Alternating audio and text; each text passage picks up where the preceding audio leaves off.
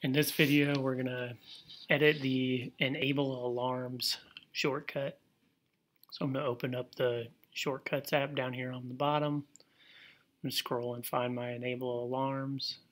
I'm going to tap the three buttons up here on the top corner. Now from here, I've got the blue toggles up here in the right corner, and that's where I'm going to do a lot of the work. This is level 1, editing your shortcuts. Tap that, you can rename it. Hit done, you can change the icon and the color, and then you can add it to Siri. I've already done that. I can say enable school alarms.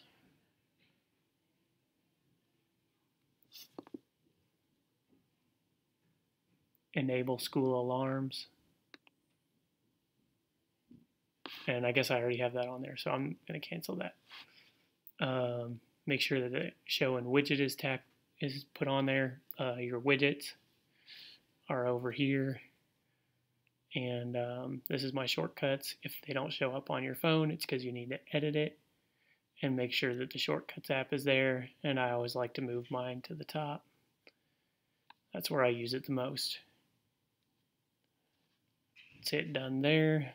And so imagine that you want to add another alarm. All you're going to do is go to the search bar here. Notice that I have toggle alarm is the action. So I'm going to just type in toggle alarm, and I can put that where I want. I'll just put it at the bottom. Choose what alarm I want and enable it. And then we're done.